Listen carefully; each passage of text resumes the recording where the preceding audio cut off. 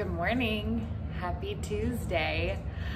Just a quick shout out to all the little ones that keep trying to talk to me while I'm reading. I see you, Kai. Good morning. Hi, Ziki. Good morning, D6. I miss you so much.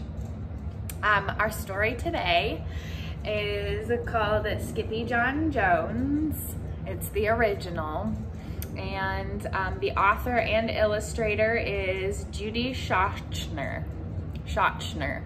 Say that 3 times fast. Skippyjon Jones. Every morning, Skippyjon Jones woke up with the birds.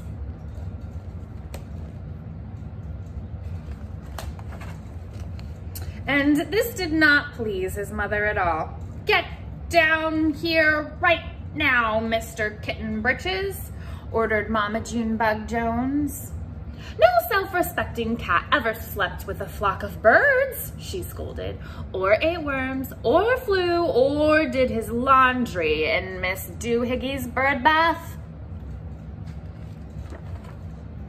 The lecture went on and on as usual. "You've got to do some serious thinking before you leave this room, Mr. Fuzzy Pants," said his mother, "about just what it means to be a cat. Not a bird, or a mouse, or a grouse, not a moose, or a goose, not a rat, or a bat. You need to think about just what it means to be a Siamese cat. And stay out of your closet," she added, slamming the bedroom door. But once he was alone, Skippyjon Jones began to bounce and bounce and bounce on his big boy bed. "Oh, I'm Skippyjon Jones and I bounce on my bed, and once or 6 times I land on my head."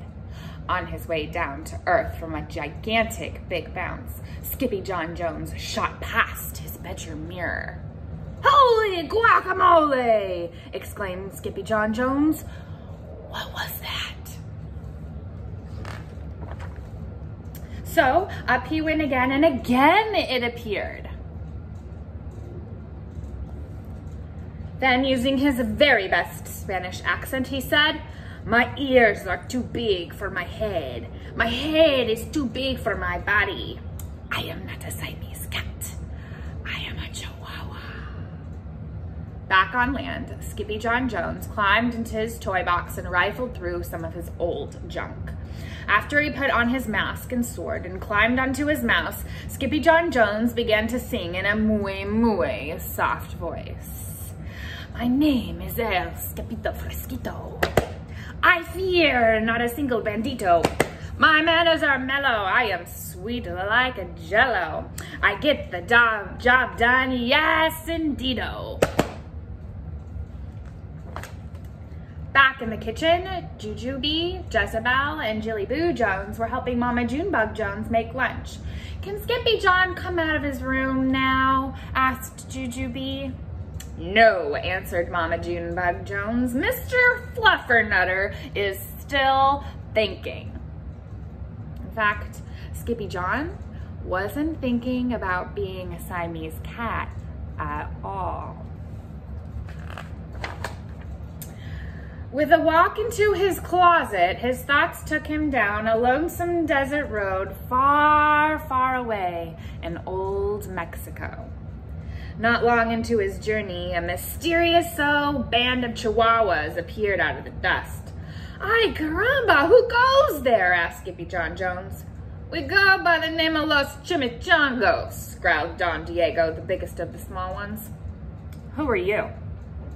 "Oh, I'm El Skipito, the great sword fighter," answered Skippyjon Jones. Then the smallest of the small ones spoke up. "Why the mosquito, dude?" asked Paquito Tito. "Oh, I go incognito," said Skippito. "Do you like rice and beans?" asked Pintalito. "See, I love mice and beans," said Skippito. "He might be the dog of our dreams," whispered Rosalita. "Perhaps," said Tia Mia, "if he knows the secret password." Leaning toward Don Diego, El Skippyjo half sneezed, half spoke the secret password into the Chihuahua's very large ear. Achoo-pichoo! Oh, then it's true, declared Don Diego. Yippee, yippee, yippee-do, it's the end of Alfredo Bazito. Skippyjo is here, we have nothing to fear. Adios to the bad bumbleito. And then all of the chimichangos went crazy loco. First, they had a fiesta. Then, they took a siesta. But after waking up, the chimichangos got down to some serious business. Using his paw, Don Diego drew a picture in the sand of the great bumblebeeto for Skippyjo to see. A hush grew over the chimichango so great, one could hear a whisker drop. Alfredo Bazito, whispered the crowd. El Blimpo Bumblebeeto Bandito. See, said Paquito Tito, the bandito steals our frijoles. Not your beans, cried Skippyjo, outraged. See, Paquito continued, red beans, black beans, Boston baked and blue, cocoa, coffee, kidney beans, pinto and jelly too. And now he comes for us, said Paquito. Okay, asked Skippyjo. Because we're full of beans too. Then Don Diego stood tall and in his most somber voice declared, Yo quiero frijoles. Huh? asked Skippyjo. The dude wants his beans back, said Paquito Tito, and you're the dog for the job. Me? asked Skippyjo. Then all of the chimichangos turned toward Skippyjo, the great sword fighter. But poor Paquito had no time for a plan, because in the blink of an eye, a gigantic shadow darkened the landscape, and the chimichangos scattered in all directions. Vamonos, Skippyjo! It's you the bandito will eat-o, they cried. Skippyjo stood his ground, but his legs shimmied and shook like the jello, and his teeth chattered like the castanets, and then in a muy soft voice he said, My name is El Skippyjo Fresquito, and I fear not a single bandito. But Alfredo Bazito flew straight for Skippyjo until the bean-eating bandito hovered only inches away from the great sword fighter's face. Holy frijoles! cried Skippyjo, and he thrust his sword into the air.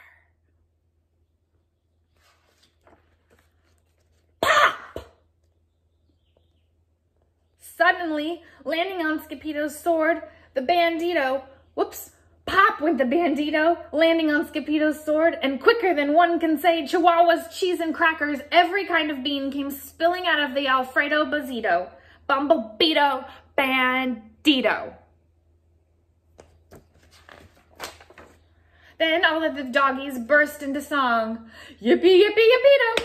Our hero is El Skippyjo. He's the dog of our dreams who delivered the beans, and now we can make our burritos.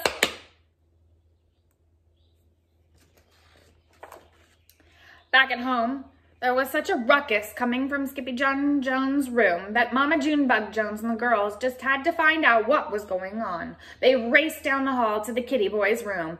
Bangito! Crashito! Papito! Skippyjo! Just in time to see Skippyjon Jones' closet exploding. Then out flew Candy, beanbag doggies, and the kitty boy with his birthday piñata on his head.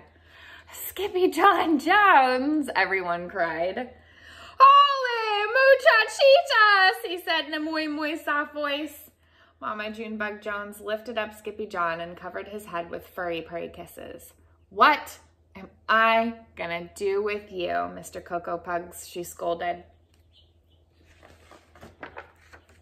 That night, when he was supposed to be going to sleep, Skippyjon began to bounce and bounce on his big boy bed.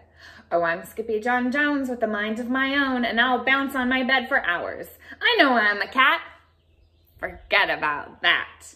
Say goodnight, Skippyjon Jones, called his mama.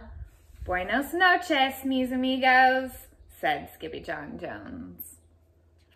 The end.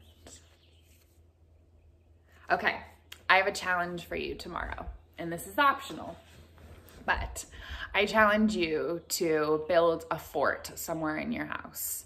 Use anything you can find, blankets, a tent. I'm gonna build a fort tomorrow too, and I will be reading from inside of the fort. Have a great day.